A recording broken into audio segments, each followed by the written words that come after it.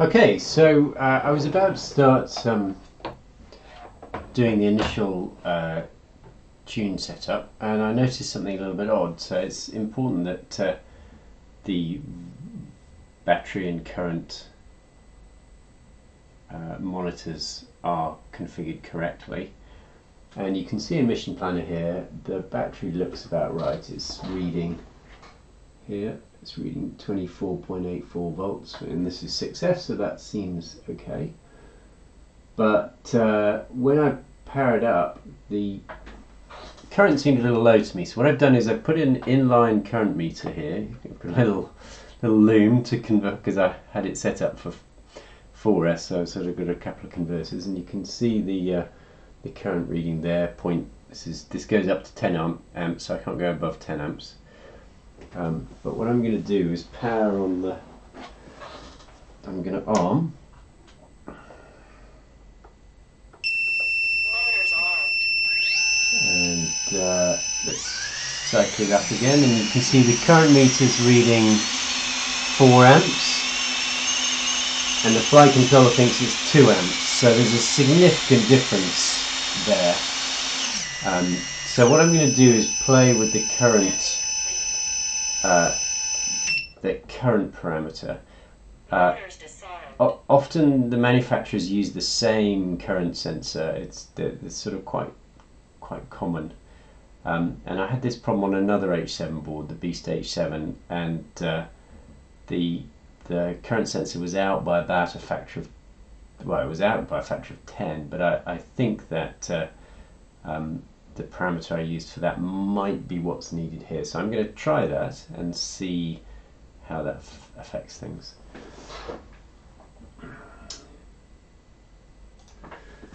Okay, so I've got something that I'm reasonably happy with, and the problem with these current sensors is they're not linear, and so you can't set it based on a very low current, otherwise it's out of whack at the very high current. And you also have to be careful putting too much current through the motors without props on. You know, they're getting a little bit warm there, but I think it's okay. So what I've done is in config, I've set amps per volt, and the default for this board is 40, and I've changed that to 75 and rebooted. And if we arm the copter now, Motors armed. you see if I go up to kind of 4 amps, it's roughly right.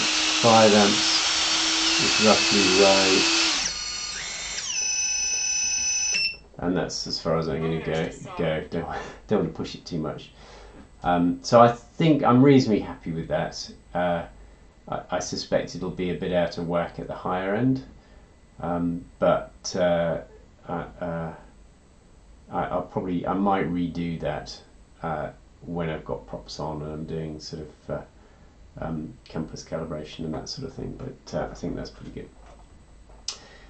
So the other thing I forgot to do before the setup was making sure that Bi-Directional DSHOT is working. And that's pretty simple to check. So I'm going to go to Mission Planner. I've already loaded up the Bi-Directional DSHOT firmware. And what I'm going to do is go to Servo BLH. And it's this Servo BLH BD mask. And I'm going to set all 4 channels to Bi-Directional DSHOT. And save that.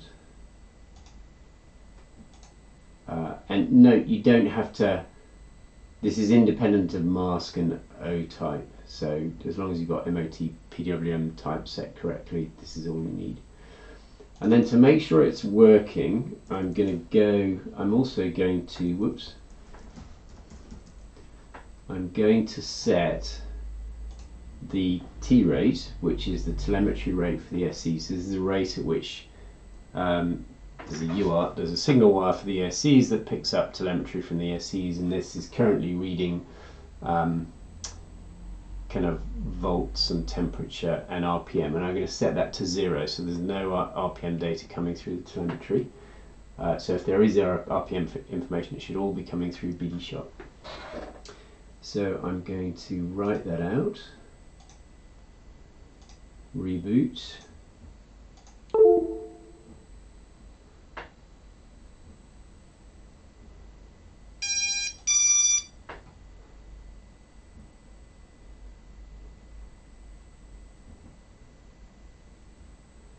and now if we go to the status page, you can see the ESC information here. So if we arm, Motors on. and there we go, we've got RPM information. Well, 4, so that's perfect. So BD-SHOT is working correctly. And you'll notice I didn't get any other telemetry, which is what I wanted. So I'm now going to set the T rate back again so I can get the other telemetry. But I'm just going to set this to, you can set this really slow because it's only current and voltage and temperature information, which you don't care about that much, and it's only the RPM information you want to update really fast. So I'm going to set this to 5 Hertz, pretty low, and that is the BD-SHOT configuration done. Finally ready for initial tune.